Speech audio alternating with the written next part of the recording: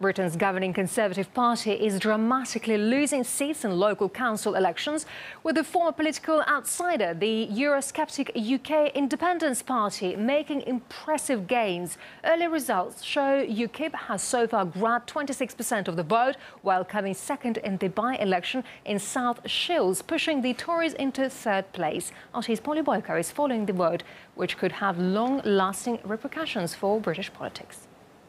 South Shields used to be the seat of former Labour Foreign Minister David Miliband, and it was seen as a real litmus test for how people are feeling at the moment. And Labour managed to keep hold of that seat, but with UKIP nipping at their heels. So they've come in second, and it's significant because what it shows is a pattern is emerging. Over the past 6 months, UKIP have come second in 4 by-elections, most notably in Eastleigh very recently. And it's showing that UKIP, this was a party that was until very recently seen as marginal. One senior Conservative minister described them as clowns only very, very recently. But it looks like they're having the last laugh. This is a party that's notably Eurosceptic.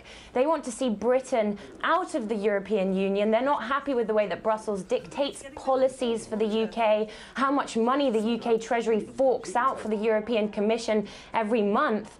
And the fact that they've got such gains shows how fed up the British people are with the political status quo in this country. The pattern emerging is very clear. The ruling coalition parties, the Conservatives and the Liberal Democrats, have sustained losses in council seats, quite significant ones. In fact, Labour have made slight gains, nothing to write home about. This was really the night of the UK Independence Party. By the count so far, it looks like they've gained an average of over 26% of the vote in the wards where they were represented in. So overnight, we've seen a real change to the British political landscape, because there are now going to be UKIP councillors all over the UK. Some might end up holding quite significant power. And it's, you know, this is a party, as I said, it was seen as very marginal until very recently. It was the place, the none of the above party, the place where people lodged their protest vote because they were so fed up with the established status quo, the Lib Dems, the Conservatives and the Labour Party. But that has all changed overnight. We've seen Nigel Farage, the leader of the UK Independence Party, appearing on television this morning saying he's delighted with the results so far, that he says that it really shows that UKIP is a long-lasting political party. Their success hasn't been short-term.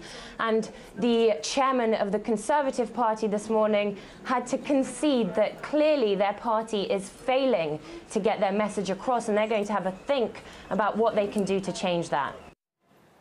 And let's now take a closer look at the early results of Britain's local elections. We have 3 main parties there, and the rising star of the show, the UK Independence Party. So far, the Tories are down 75 seats, so it's coming. So their coalition partner is the Liberal. Here we are. So 75 seats down. Liberal Democrats have seen a little less humiliating loss of 16 seats.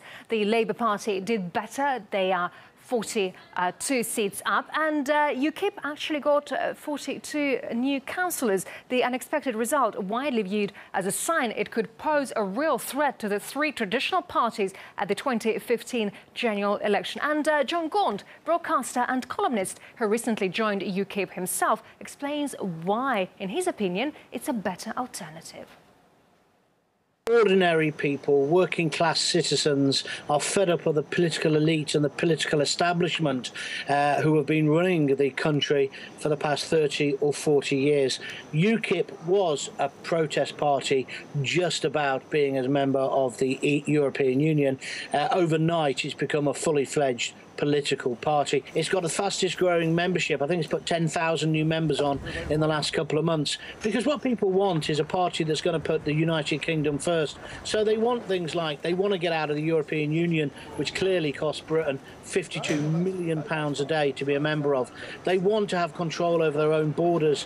With UKIP want to halt immigration and drastically reduce immigration over the next 5 years. And I think that's what resonates with people. They're fed up of professional politicians who are just feathering their own nests. They want people who have come from all walks of life, who've had normal jobs, who can actually lead the United Kingdom in a different way. That's what's happened, and as I say, it's no longer just a protest vote. This is a vote for change, and the UK is going to go under fundamental change over the next few years.